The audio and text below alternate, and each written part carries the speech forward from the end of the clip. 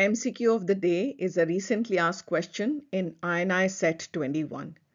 A forest guard returned from the forest and a few days later presents with a skin lesion as shown. All of the following could be etiologies except anthrax, Kaisanur forest disease, brown recluse spider bite, scrub typhus. Now this skin lesion with a central necrotic tissue, which is called as eschar, can be seen in all except Kaisanur forest disease.